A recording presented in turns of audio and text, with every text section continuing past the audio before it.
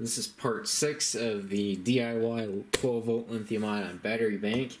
This is the final part, and I'm just going to show you a couple of uses for this, and then I'm going to go over my final thoughts of it, maybe some things that I'd do differently, just stuff like that. So first off, I'll just go over the outputs one more time. You've got this main connector over here, which is meant for charging as well as running this inverter. That has no protection circuit on it. This one does have a protection circuit on it, and that's controlled by the switch over here. We also have lights. And on the front we have the inverter with a couple of 110 volt outputs and a USB port. So I'll go ahead and start just plugging stuff into this. We'll put it this way.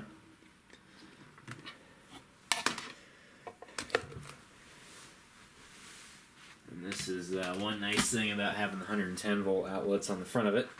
You don't have to worry too much about different chargers. So for example, I can plug in a laptop or a Chromebook in this case.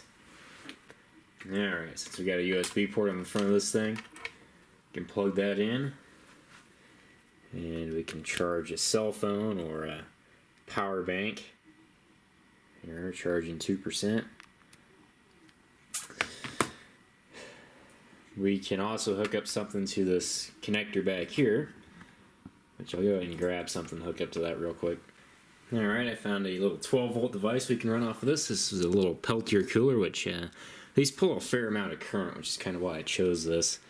But I've got fans underneath these little heat sinks here, which are actually 5 volt fans. So I'm going to power them off of USB, but I only have the one port on here, and my phone's pretty much dead. So I would like to get that charged up. So it's pretty simple to add another USB port to the system. You just grab a wall charger, you plug it in there, you notice your fans come on.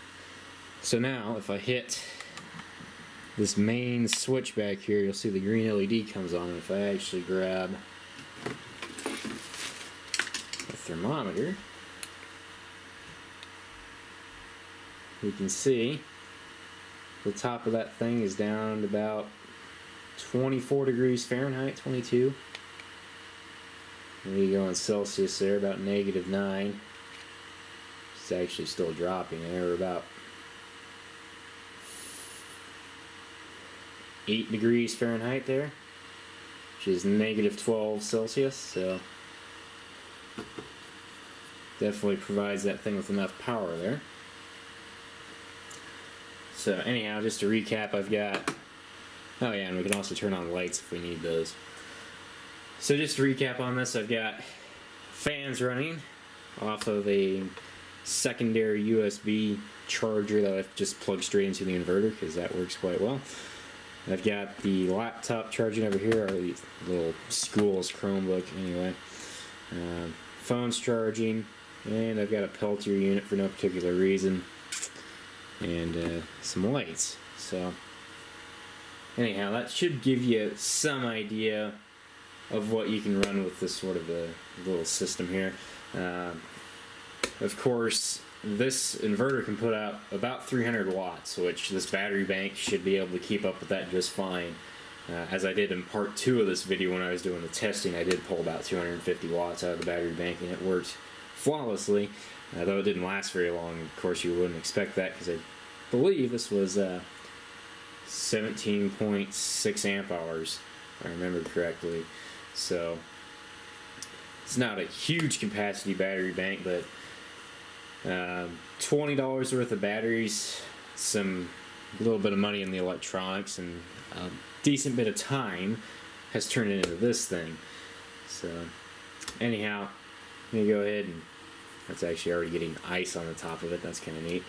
But I'm going to go ahead and get some of this stuff out of here. Alright, so let's go ahead and start the conclusion part of this video.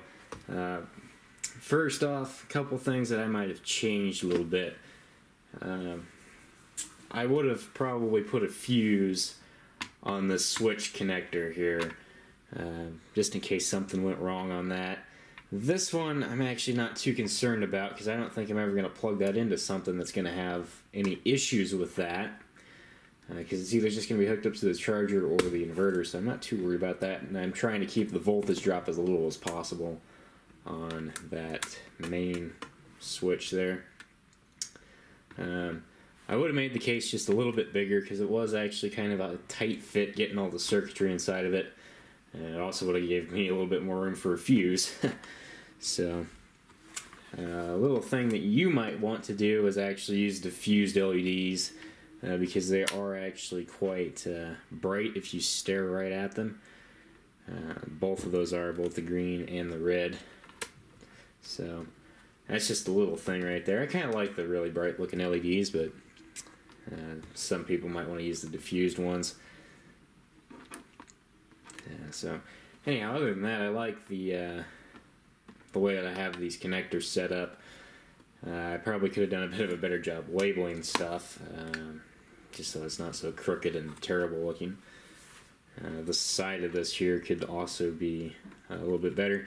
And one big thing that would have helped out a lot is printing this in PLA instead of ABS, but I don't have any black PLA on me right now, so I just went ahead and printed it in ABS, and I mean, it came out okay. It's a little warped. Can't really tell with all the stuff on it now, though, so it doesn't really matter. And really, you don't even need to 3D print a case like this because it is so simple. Just because really all you have to do is drill a couple holes and maybe do some filing to get the connectors through. And that's about it. Just get a big enough project case to fit your batteries into.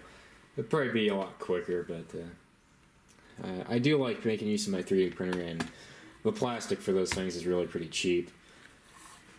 So, anyhow, a couple ideas for uses of this thing. As I've already mentioned, charging stuff. That's a big thing. Like, I mean, if you take this with you traveling, I mean, it's kind of bulky, but you should be able to charge a decent laptop off of this a few times, and who knows how many times with the phone. One more thing, I might have put like a cigarette lighter output on this as well somewhere, but I'm not too concerned about that because I can probably make some kind of adapter to go from XT60 to cigarette lighter socket. So anyhow, other than that, this will make a really nice high current power supply for just random projects that need 12 volts, or just testing things like that little Peltier unit just to mess around with it.